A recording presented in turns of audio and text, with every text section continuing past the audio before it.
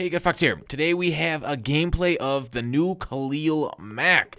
Thank you to Bengal Designs for the loan. I have his link to his YouTube and his channel. If you want to see somebody, I think he said he's going to use her Khalil Mack. I also have Wagner and Harris here. I borrowed from Shahara Joe. I'll put on another video of those guys that we're focusing on, but we're really focusing on Mack today. So we can take a look at his speed, strength, don't look at strength. Acceleration, tackling, play rack. We'll compare him to Clowney, I think is a good comparison. Although Clowney gets a lot more boosts because of those chems that he has. But anyways, 90 speed, great. He's a linebacker that's as fast as a lot of receivers. In fact, he's faster than a couple of receivers I run with. Block shed 97, so he should be amazing against the run. Pursuit 95, again, great against the run. Hit power 92, that's a little lower than I'd like. I'd like to see that at 97, of course. You know, you always want to see stats higher than they are. So overall, a great card. Power moves at 98, so he should be able to shed left tackles quickly on the pass rush, get home for a sack. But we'll see how it plays out. Here's my team. It's beautiful. Look at that. 99, 99, 99 on the first three. Going against a guy with a couple 97s. Odell Beckham, new one. So pretty good squad he's got. I'm just going to show the defensive gameplay because I think that's all I really care about. So Mack is the red star on the right of screen, kind of getting the off. He didn't get much pressure there.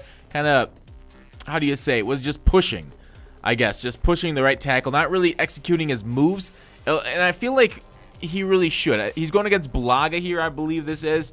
And Mack, what's great about he's got a great traits. He's going for 1.53 million at the moment, but his traits, D-line spin move, yes. Big hitter, yes. High motor, yes. D-line swim move, yes. Bull rush, yes. Strips ball, no, that's too bad. But clutch, yes. So he's got all the moves. So we really want to analyze, make sure he gets those moves. I'm using Wagner here.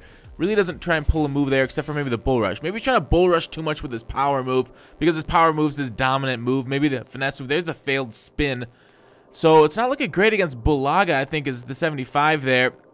There's the double team, getting kind of hit down on the edge, so no real pressure there. It's kind of hard to generate pressure with the natural pass rush here. Look, he's got all day in the pocket to sit there. I mean, those are some great, as we force the fumble, those are some great pass rushes, but nobody's getting through. It looks like, you know, those block sheds everybody complains about so random. There on the run, you know, he's double teamed, so you can't really fault him for that. On the pass, again, kind of getting sucked to the middle here, and I don't know why. I'm trying to do a straight 4-man rush, but it's not really helping. There's a straight 3-man rush, and he just got knocked over. He just got pancaked.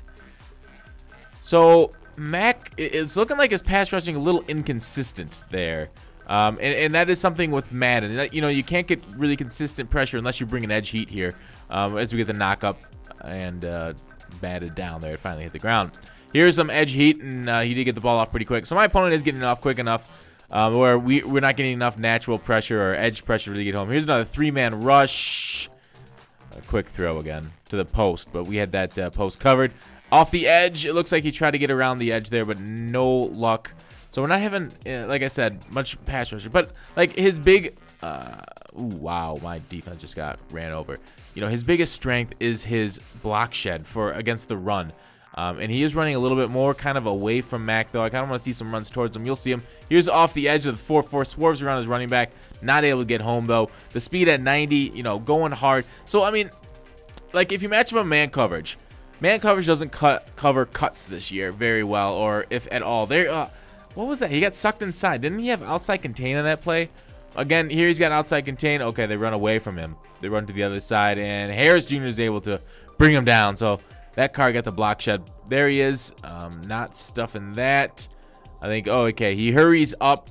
I think this next play we ended up getting a penalty, unfortunately. I mean, a little bit of a glitch here, but here it is. Watch him on the inside. He gets kind of pushed in and collapsed down. I don't know if that was like a mistake with the D lineman got pushed down and they just couldn't, I don't know, separate from the offensive lineman. But otherwise, this Mack, he's got like +1s and 2s from his 93. And I used his 93 version for quite a while because I pulled him out of a pack, and I liked them. There's a sack, though.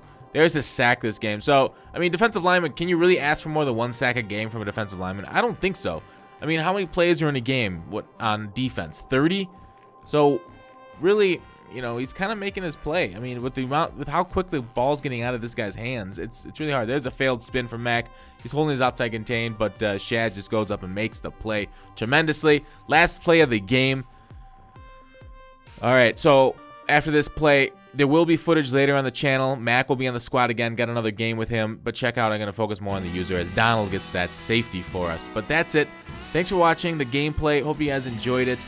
Once again, shout out to Bengal for the card. All right, see ya.